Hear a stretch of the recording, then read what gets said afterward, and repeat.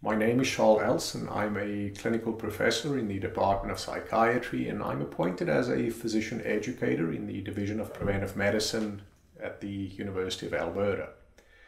This session focuses on the occupational impact of one particular anxiety disorder occasionally encountered in practice, namely panic disorder. Thank you to the Workers' Compensation Board of Alberta for making funding available for this project. There are no conflicts of interest to declare, and the opinions expressed in this presentation reflect those of the speaker and not necessarily that of any of the collaborators or the funding agency. This session provides a brief overview of the features of panic disorder, including causation, prevalence, diagnosis, treatment, and prognosis. And it focuses on the occupational impact of panic disorder on the variables of capacity, risk, and tolerance. At the end of the session, participants should be able to recognize panic disorder as an occupationally irrelevant medical condition, especially in safety-sensitive settings, describe its impact on capacity, risk, and tolerance, and thirdly, broadly outline evidence-based interventions to achieve maximum medical improvement. What is panic disorder? Well, it's a psychiatric condition that's characterized by recurrent, unexpected panic attacks. And a panic attack is an acute, intense attack of anxiety accompanied by feelings of impending doom. It's an abrupt surge of intense fear or intense discomfort that reaches a peak within minutes and during which several physical and cognitive symptoms occur. This sudden episode of intense fear that triggers severe physical reactions despite the absence of any real danger or apparent cause is highly distressing. Although the attack is not life-threatening, these attacks can seriously erode quality of life, and the person suffering an attack feels like he or she is losing control, is having a heart attack, or may even be dying. Persons having a recurrent, unexpected attack that is without a cue or a trigger may have long periods in constant fear of suffering another attack out of the blue, in which case they are deemed to have a condition called panic disorder. The cause of panic disorder is considered to be abnormal regulation of the noradrenergic systems in the brain, and other neurotransmitters have also been implicated. Like is the case with most psychiatric conditions, the biopsychosocial model applies, and certainly genetics play a fundamental role in the cause of this mental condition. Substances like caffeine, nicotine, alcohol, stimulants like cocaine, amphetamines can trigger panic attacks. Other causes are, of course, genetic, stress-related, and psychosocial in nature. The lifetime prevalence of panic disorder is about 1 to 4%, and women are 2 to 3 times more likely to be affected. The condition usually develops in early adulthood. It's a clinical diagnosis with no single diagnostic test available. The diagnosis of panic disorder is made by taking a comprehensive history and performing a physical examination to rule out medical problems that may be causing or contributing to these symptoms. The physical examination is usually non-contributory in the context of diagnosing panic disorder, other than ruling out physical causes of anxiety symptoms. Blood tests are usually ordered to check, for example, for thyroid and other conditions. Cardiac conditions need to be ruled out as well, and therefore we may want to conduct an ECG. An evaluation that includes psychological testing may assist in the diagnosis, as do the use of focused rating scales, like the Panic Disorder Severity Rating Scale. These scales help gauge the response to treatment as well. And finally, using the diagnostic criteria allows for a diagnosis to be made with a reasonable degree of certainty.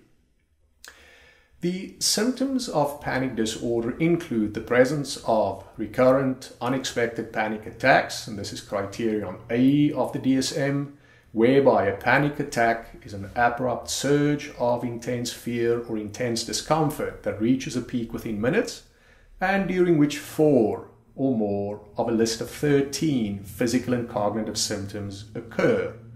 These include palpitations, pounding heart or accelerated heart rate, sweating, trembling or shaking, sensations of shortness of breath or smothering, feelings of choking, chest pain or discomfort, nausea or abdominal distress, feeling dizzy, unsteady, lightheaded or faint, chills or heat sensations, paresthesias or numbness or tingling sensations, derealization or feelings of unreality, or depersonalization, that being feeling detached from oneself, fear of losing control or going crazy, fear of dying. So the attack appears to occur out of the blue, such as when the individual's relaxing or emerging from sleep. And that's what we'd call a nocturnal panic attack. In contrast to unexpected panic attacks, attacks that are termed expected are those for which there's an obvious cue or trigger, such as a situation where panic attacks typically occur. The frequency of panic attacks can vary widely. After an attack, the worries persist about having another attack, and there may also be worry that panic attacks reflect the presence of life-threatening illnesses, for example, cardiac disease, seizure disorder, and others. There's social concerns, such as an embarrassment or fear of being judged negatively by others, because others may witness the panic symptoms in the person having the attack. And there's certainly concerns about mental functioning, such as going crazy, losing control, and these are captured in Criterion B. The symptoms result in changes in behavior, and these are maladaptive changes, and represents attempts to limit or avoid further attacks or the attack's consequences. The DSM lists examples as including the person avoiding physical exertion, reorganizing daily life to ensure that help's available in the event of such an attack, restricting usual daily activities, avoiding certain situations, for example, avoiding leaving home, avoiding public transportation, or even not going shopping anymore. It's noted that panic attacks can also occur in persons with MDD, generalized anxiety disorder, substance use disorder, post-traumatic stress disorder, and several other conditions. Risk capacity and tolerance are affected by this condition. So although capacity is not usually adversely impacted, occupational risk is. And the risk is usually foreseeably increased because of the distracting nature of the attack, especially when working in a safety-sensitive position. When a person has been in remission for 6 months or longer, the worker may usually be deemed fit for duty again. And it's not satisfactory to simply attempt to avoid triggers at work, as some of these attacks may be completely unexpected and no cue or trigger may be identifiable. Occupational tolerance may be impacted negatively by the condition and its features, but treatment usually tends to improve occupational tolerance. Panic disorder is considered highly treatable, and treatment can help significantly so to reduce the frequency as well as the intensity of the symptoms of a panic attack and improve functioning and reduce subjective distress. Treatment consists of psychotherapy and pharmacotherapy, usually applied in conjunction with each other. And cognitive behavioral therapy is the treatment of choice, and there's a place for stress management, relaxation therapy, breathing exercises. Family therapy and group therapy may also be of benefit. Sleep hygiene and physical activities may be helpful in some. Several medications have been proven to be safe and efficacious in this regard, including the SSRIs and the SNRIs. Other classes of drugs like the MAOIs and the tricyclics have also been used with success. Although the benzodiazepines may provide symptomatic relief, these medications may pose a concern with regards to sedation and hence an increased occupational risk as a result. Benzodiazepine medications may also not be a good choice if the individual has a history of drug or alcohol problems in the past. Avoiding caffeine, alcohol, smoking, and the recreational drugs can also limit panic attacks. Maximum medical improvement is usually reached within months.